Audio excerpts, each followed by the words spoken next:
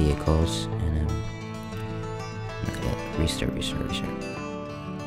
Today we are back with some more BeamNG Drive, and I wanted to start a new sort of series that includes all of the base game vehicles, or base vehicles in the game, and just testing them out and giving them a rating out of 10. So let's get right in. I do want to say that these videos do take a lot of time and work, so it would be really great if you hit that thumbs up button and subscribe.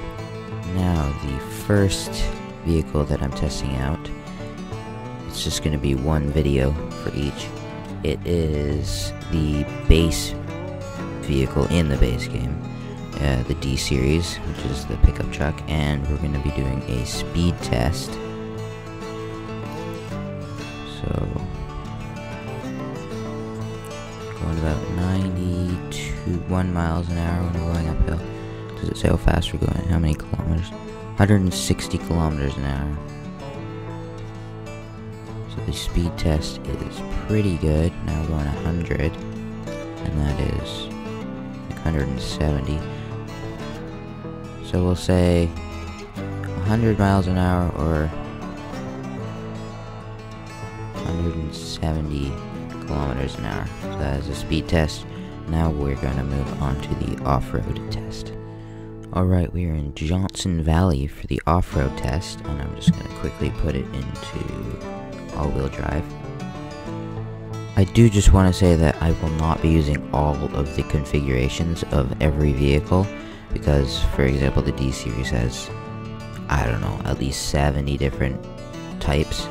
So we are just going to be using the base and getting right into it. So we are in Johnson Valley for the off-road test. I'm just going to be taking it on some trails, seeing how well it handles.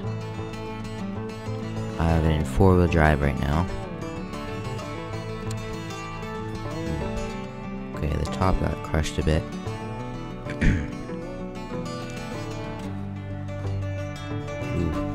Ooh.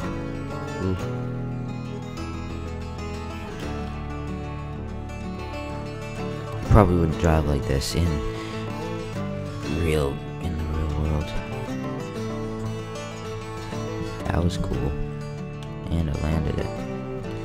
Probably wouldn't drive like this in the real world, so it's just kind of if you're playing around in BeamNG Drive. Okay, I can't stop flipping this thing.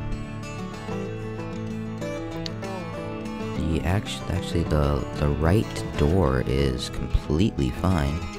Window, and door, actually.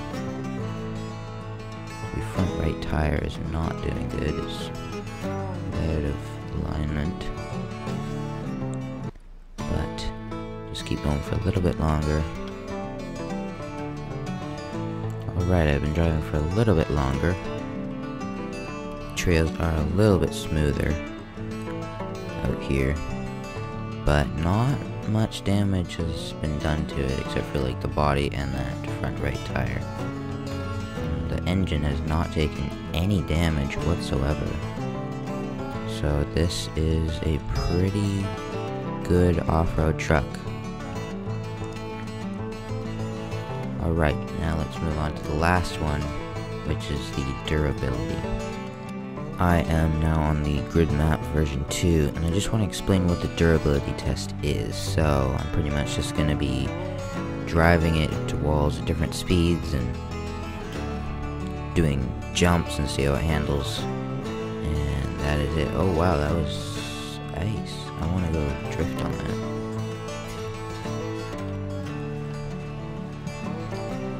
This is fun. I wonder if 4-wheel drive would help.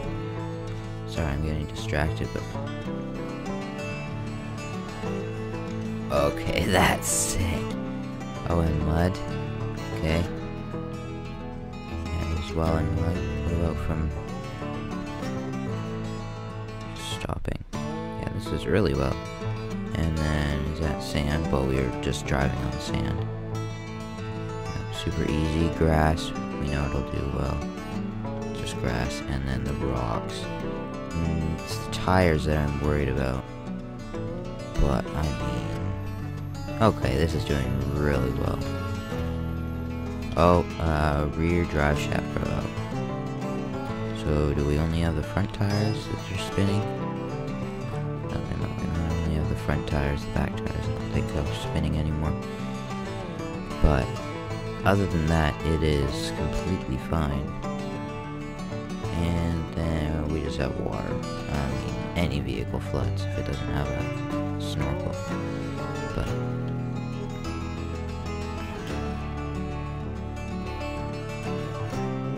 oh yeah, there it goes. I mean, I guess I'll just drive it into the walls. Alright, this is the blunt force test. So I'm just going to be driving it at different speeds into the wall and seeing what happens. So I'm going to start off with 20 miles an hour. Yeah, you would have definitely survived that. That was pretty good. So now we're going to double that and go to 40. Okay, pretty good, pretty good. The engine took some damage and the radiator has been punctured. And the engine oil is low and the front bumper is completely destroyed. So now we're going to go see if we can get to 50. No, we aren't going to get, okay. Now 50. And the drive shaft has broken at 50 miles an hour. Well, the front wheels still work, but the back wheels do not spin anymore. And it's actually bent. I have set up a scenario with 3 cars over there, and I'm going to do essentially a crash test with other cars. So when I tell the AI to go, they will drive into me and see how much damage is done. So just go AI and chase me, but I'm not going to be moving, so they're just going to drive into me. We'll go slow-mo.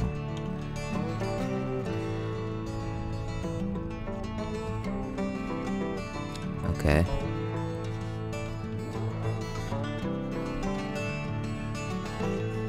That's all. I mean, they probably hit me at what, 30? 25 miles an hour, something like that. And I mean, it's kind of hard for me to move because they're driving into me, but I mean, it's completely fine except for the door. I have been playing around with it a little bit more. It's gotten quite a bit more bashed up. But overall, I give this a 7.2 out of 10.